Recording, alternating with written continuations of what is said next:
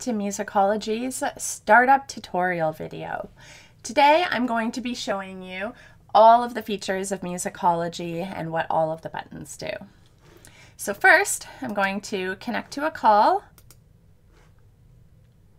Here's my student today, looking great. Now when I want to end this call with this student and get ready for my next student, I simply press the end button and open up my room list and then click on the next lesson. Up here on the right hand corner we have a lock button. This will lock student controls if they're getting too button happy. The help button will send you to our FAQ page, our video for building student rooms, what devices can be used. We are available for a downloadable app for iPad or a web app on Chrome for any other device. We have YouTube tutorials. We have a fantastic Facebook group too. Over here is the settings menu. So this will show all of your audio input source, your audio output source, and your video input source. And then we have our ever popular emojis. We change these seasonally as well. So now we have Halloween because we're recording this in October. Or sorry, September rather. It's almost October though. You have your usual mute button and your disable camera. Toggle video options. Whenever you see a plus sign, that usually means that there are some hidden icons there. We just try to keep the screen as clean as possible. So the first one is a pop-out remote user video.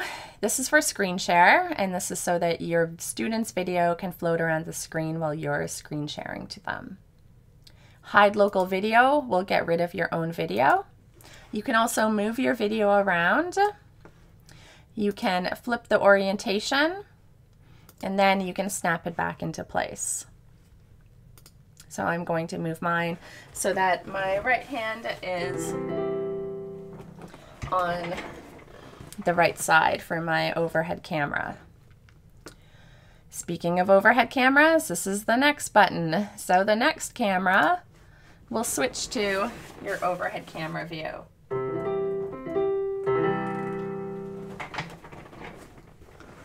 Now I see that my orientation is off, so I'm going to fix that and just press that button there. The two arrows will flip the orientation. Next, we have the swap local and remote video. This will enlarge your screen so that you appear bigger in case you're holding something up. Full screen mode, and we can exit full screen mode. Down on the left hand side, we have our whiteboard. So here we have our tools options. I'm going to minimize that to get that out of the way, and I can bring that back up by simply pressing that bar there. You can draw on the whiteboard collaboratively. There's no extra settings. You can use the slider to increase your width, and you can change the color as well. Then we have an erase button. So you can erase the items that you drew, or you can press the undo and the redo. Over here is a selector button. So this allows you to select an image, move it somewhere else, and then drop it there. This is really good if you're playing some kind of board game on the screen, so you can make your width bigger for your pencil icon. You can use your selector tool to select the image and move it around the game and drop it. So that's a lot of fun to do with your students together. There is a straight line.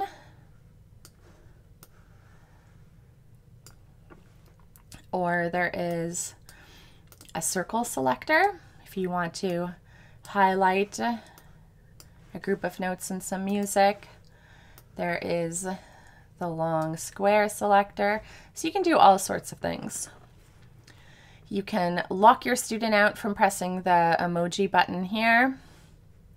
Over here in the middle of the screen on the right-hand side is some more hidden icons. Now I want to get rid of these images. I'm going to press the trash can. This lock button will lock your student from doing drawings when you don't want them to. Now what I'm going to do is I'm going to slide my screen over, grab this multi-page document, bring my screen back, and I'm going to pick which one I would like to upload. So I'm going to go with spelling bee here. I'll click upload to whiteboard. Now I'll position it over here. I'm going to move my student's video out of the way, and I'm going to resize it, add to background. Now I think I want to have another file, so I'm going to grab, let's see, maybe something from the screen here. Here we go. Let's do some dynamics. This is a screenshot that I had taken before. So I'm going to position it on the screen again, make it bigger, and click add to background. So now I have 2 pages here to work on. This is great for doing theory, or if you have multi-pages, you can line them up however you like. And then what you can do is you can save them to the student's room. Theory, multi-page, save. And then they're there for you. So now if I go and delete this, I'm able to pull them up over here. So I've got them here now on the screen. I'm going to resize them and then click add to background. So then it's really quick if I want to play these pieces again. Now I can draw all over the screen, and if I want to keep my image but delete the drawings, I simply press this clipboard icon. Now I want to get rid of the file that's on here altogether, so I'm going to delete it. This icon here that looks like a flying music note is our grand staff image. So what I'm going to do, just make it a bit smaller so that it fits onto my student's screen. So you can see that there's a dotted line going around the edges. And what this does is it'll share the smallest screen participating. And that will tell me that when I'm putting an image on the whiteboard, that it will fit onto my student's screen perfectly. So now we have a grand staff image here, and we can draw notes together. And now I can delete it. All of your files are all in here. If I want to go back to the home screen now, I press the back button. So now I'm going to open up the grand staff. Here's our grand staff. Here's my student waiting here. I'm just going to enlarge the video a bit by pulling the side of the video. I have my MIDI input source over here. I can change the instrument sounds on my side as well. So now you can play this on screen, or you can play it on your piano. Now, if I don't want to have both sounds playing at the same time, the screen sounds and my piano, I can mute my keyboard up here. Perhaps I want to change the color, so I'll go down to this rectangle and maybe I'll pick red.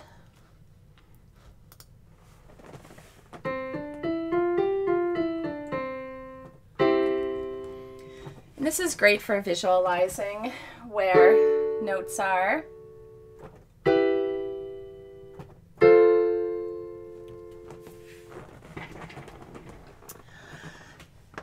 Next we have this button over here that looks like a rainbow. This one's a lot of fun, so it will change the key colors.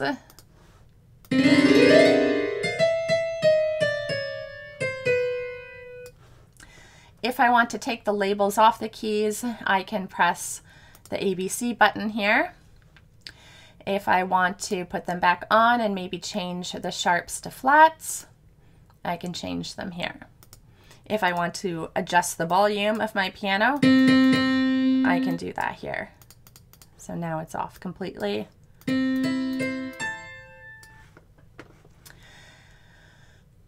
Now,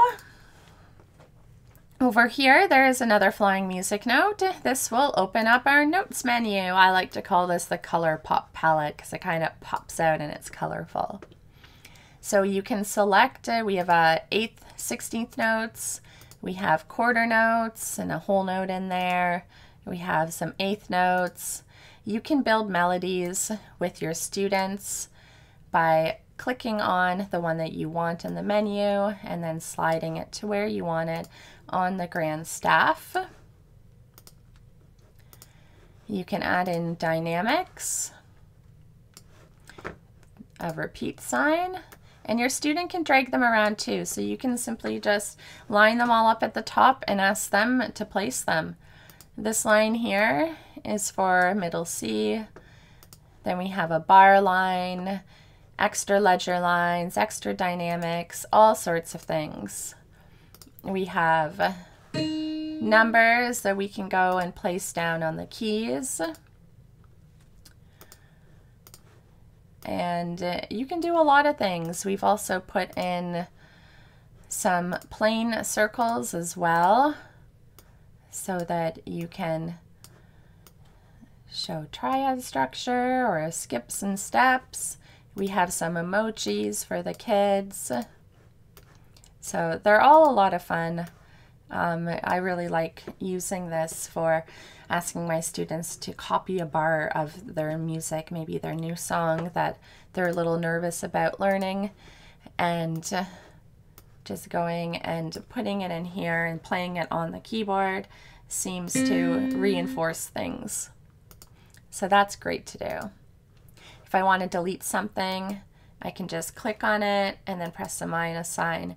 If I want to delete everything that I put up there, I can click the trash can and then we're all ready to start fresh again.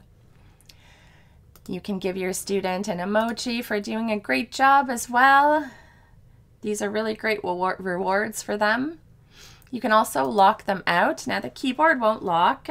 This was a request from a few teachers, so we decided to put that in so that the students didn't turn on the labels to get the names of the notes. So that's the grand staff. Next we have a metronome here.